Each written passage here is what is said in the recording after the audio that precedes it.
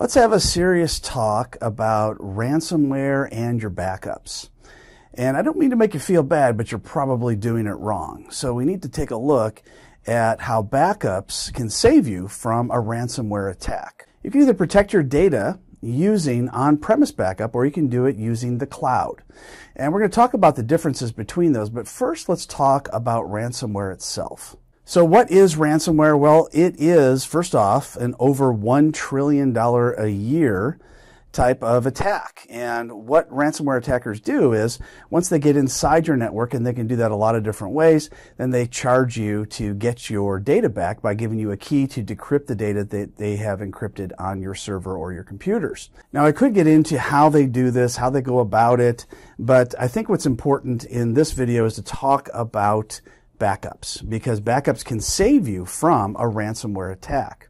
And a lot of people are just not backing up their data properly. So we're going to talk about cloud backups, third-party backups, Windows Server backup, all those different types of products out there. Ransomware has hit a lot of large organizations, such as financial institutions, hospitals, and governments. However, it's now time to focus on some of the smaller organizations, and that's what the ransomware attackers have done.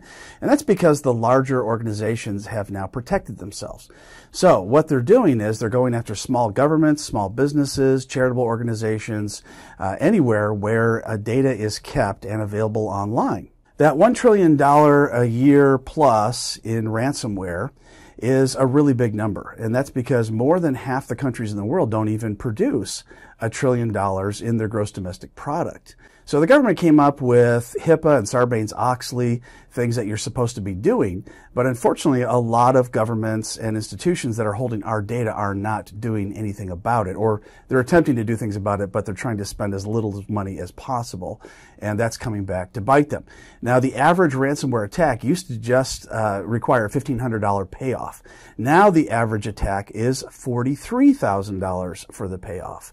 So the attacks are becoming more expensive, and they're attacking smaller organizations, which is a much more difficult for smaller organizations to be able to pay off. Now, in my opinion, paying off ransomware should be illegal, and I've written an article about that on LinkedIn. And that's because once you make something illegal to pay off, yeah, you're going to have a few people that get hacked that won't get their data back. You'll see some people get fired. Some bad things will happen for about a week or two. And then after that, the hackers will no longer go after anybody in our country because they won't pay them off. It'll be illegal to pay them off. So you can eliminate 99% of all hacks. So you have to ask yourself, why is this not illegal? So either our leaders are inept or they're getting paid off somehow. So either one is not a good thing. But it should be made illegal, and it should be made illegal right away. If you have data on premise, so you have it inside your organization, whether it's in a server room in your business, or maybe it's in a cage in a data center. So it's still considered on premise, even though it may be in what you might call a private cloud, because it's still local to where you are geographically. And that data needs to be backed up where it is. So you've got to have on-premise backup. Unfortunately, a lot of people are moving to cloud backups exclusively, and that is a big mistake, and I'll tell you why. If you've ever done a full backup of, let's say, terabytes of information, then it's always days or weeks behind live data.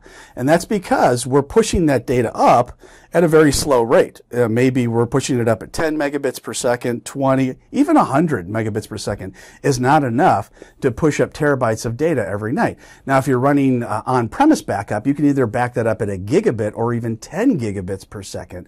And that's going to be much more effective for having backups available from data as live as possible after a ransomware attack. Now, the other problem with cloud backup is that it's really expensive. It costs way more than if you had your backup on premise. And backups don't always do what's called a bare metal restore. So if you have hardware that dies and you're trying to restore that data, then when you do the cloud backup, if they don't do the bare metal restore option, you're going to be missing things such as SQL data, Exchange email data, Active Directory, system state information, all different kinds of information that you need to restore. And most cloud backups don't back up that data. They just just backup files. And if the file is in use and you don't have volume shadow turned on, you don't even get those backups done. So a lot of people are paying a huge amount of money for cloud backup that isn't even backing up all of their data. There are many great products out there for backing up your data on-premise, such as starting with the Windows Server backup. Now, you can only back up one server, the server that you're on with Windows backup, but it's a very good backup option. It's free, so if you have one or two servers, it's perfect. You just set up backup on each one, and you rotate those drives offline or off-site. So that way, if you do end up getting attacked with ransomware, then there's no way that those were affected. Now, one thing a lot of people are doing wrong with Windows Server backups is that they're backing it up on a schedule and rotating these drives. So that's not the wrong part. The wrong part is that the first time you do a Windows backup, it backups the entire server. It'll do a bare metal backup, which means you can do a bare metal restore to a new server. But after that, it just does incremental backups. So you may only have one full backup on one drive and no full backups on the other drive, so you'll never be able to do a full restore. So you'll have to do a full backup on each drive after you bring it back in from rotation.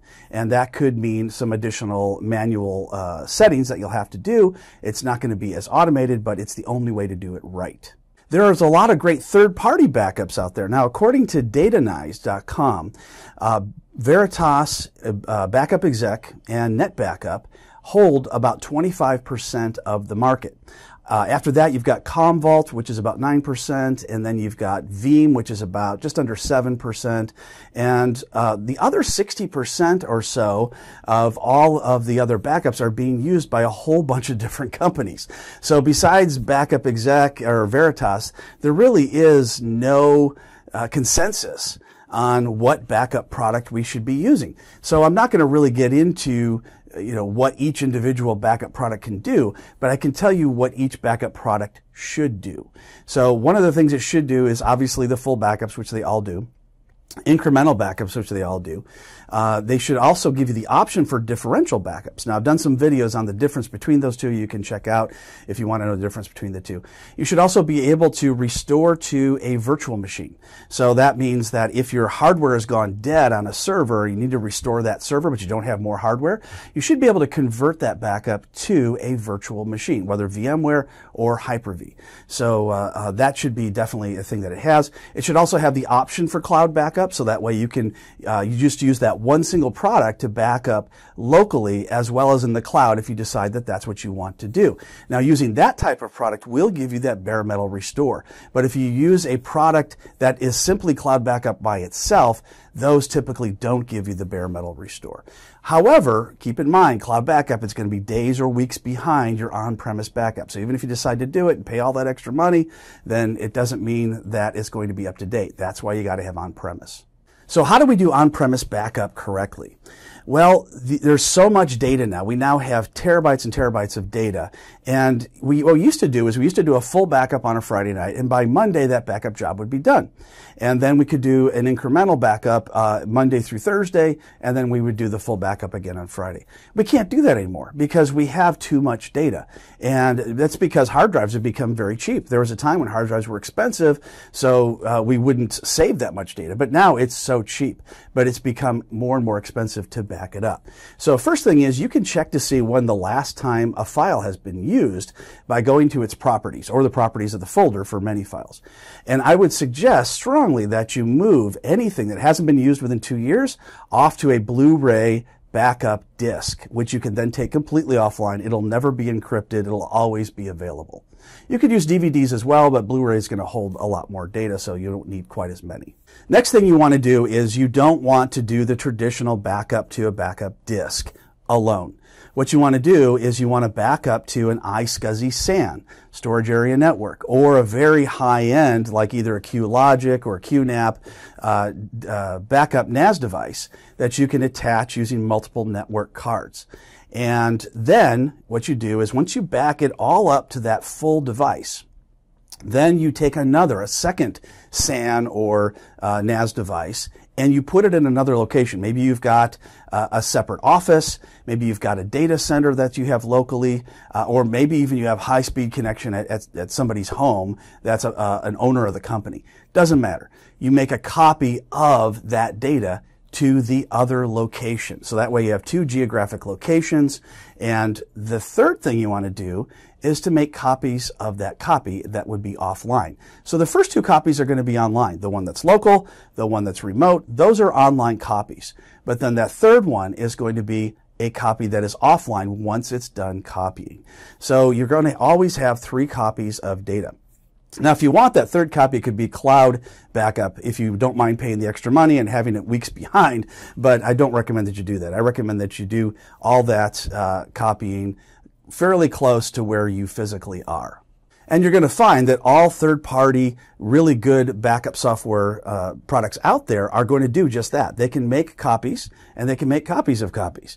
And they know that you should be doing this because it can protect you from ransomware and a lot of other disasters. Now, as far as where you back up the data to, obviously you're going to have a server that does the backup, right? So you have either a Windows server, Linux server, whatever it is that you decide. Now, if you're in a Windows Active Directory environment, which almost everybody is, and you have your Windows server as your backup server, which almost everybody does if you do it on premise, then a lot of people make the mistake of having that backup server on the same domain as your working Active Directory domain in Forest. Don't do that. What you want to do is you can do one of two things. You can either put that server into a work group and have a completely different username and password, or for even better security, have that server be in its own separate domain in Forest. So it's called a bastion domain. And what it does is it has its own complete separate security setup from your working domain. However, it can still back up data from your working domain because Backup Exec gives you the ability to put in a username and password for a different domain for the backups.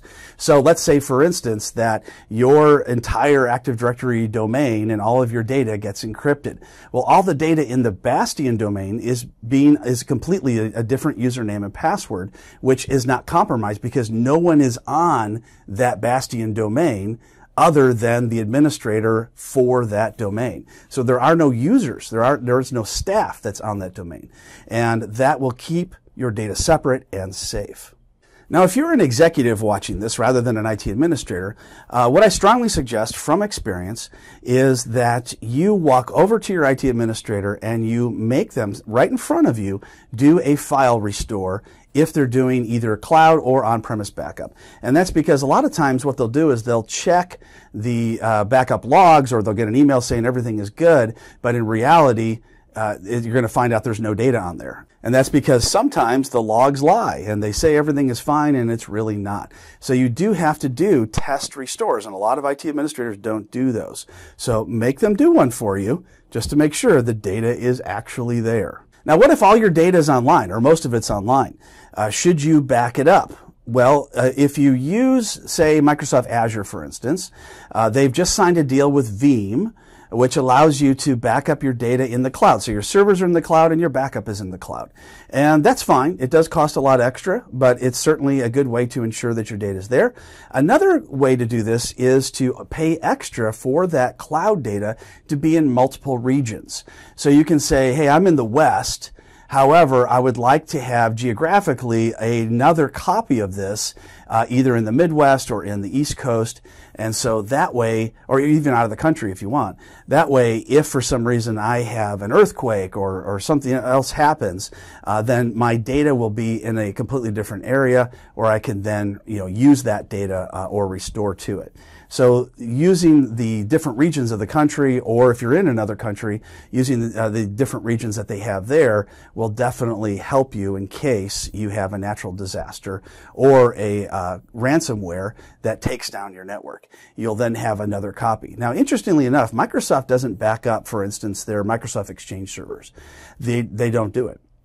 So what they do is they have what's called lagged copies. And you can do this too. You can have a lagged copy where basically what happens is you have your Exchange database, and then that's live, and then you have another database where it's an hour behind, a day behind, or a week behind, whatever it is that you want. So that way, if you get attacked, you have up until the lagged copy time expires before that database will also become corrupted. And you also have the ability to restore email. So if somebody went in and deleted a whole bunch of emails and you want to get those emails back, you can go to the lagged copy and get all those emails back. So that's an interesting thing that Microsoft is doing. They're not backing up their email.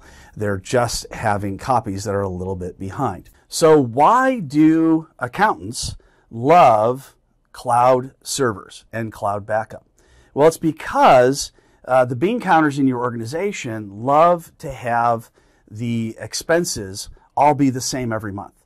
They can budget for that. So if you use cloud backup and it costs 4 times more than on-premise backup, but it always costs the same every month, then the bean counter can then budget for that every month and every year, and there's no issues for them. They love that. They don't care that it costs more. They don't have a big picture mentality. They think they do, but I've worked with enough of them. I can tell you they don't. So you just want to make sure that they understand that it's definitely going to cost more to do that. What you could do is say, hey, how about you give me the budget that this would have cost, and I'll use it to replace my backup hardware and software as it goes bad, and I'll give anything back that I don't spend. That might actually speak to them, and they may end up doing that, so you're not forced to use the cloud backup. Same thing with cloud servers. We did some tests and installed some Hyper-V servers on Azure, barely used them, and they cost over $500 a month. That's $6,000 a year for a server that probably would have only cost $3,000. So basically, you're paying for the cost of 2 servers, every year for cheap servers. If I would have thoroughly used that Hyper-V server, it might have been $1,000 a month, which would have equated to, say, maybe a $6,000 to $8,000 server. So you're definitely paying a lot more for cloud servers. It makes a lot more sense to have your equipment on site and then maybe do a replication off to a data center where you have a second set of servers. They will pay for themselves within 1 year. So it's way smarter to do it that way than to have all of your data up in the cloud where you have no control over it. And if the internet goes down, you'll lose access to it. So it's definitely better to have your equipment on premise if you can talk your people into it. So the bottom line is you need to double or triple the amount of backups you do and the budget for which you do it. And that will definitely keep you safe from any type of ransomware attack. So from the ransomware attacks that I have seen and been a part of over the years, we only had a couple of times where we had to pay money for it, and that was very early on in the entire ransomware phenomenon. And that was because at that time we didn't really understand what was happening. I even went to an ESET antivirus convention and that particular year, which was probably going back 7-8 years. And I said, hey, how come we haven't talked about ransomware? And they said, oh, well, it's not really that big a deal. But the next year, everybody got hit with it. And of course, all they talked about was ransomware, that time. So in the beginning, we were all a little bit naive about what they could do and how they could get to us. But since that time, I've deployed those types of protections for my customers, and we haven't had to pay any ransomware off since, because we always had off-site, up-to-date copies that were available to us right away, and we could do bare metal restoration. So I definitely strongly suggest that you follow this advice so you don't end up having to pay $43,000 for your next attack.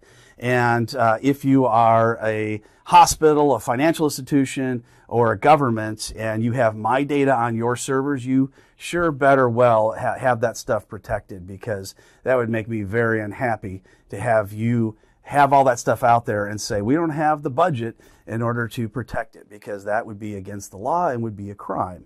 And I suggest you don't do it. So spend more money now so you don't have to give it to Putin or Xi or Kim Jong-il in the near future.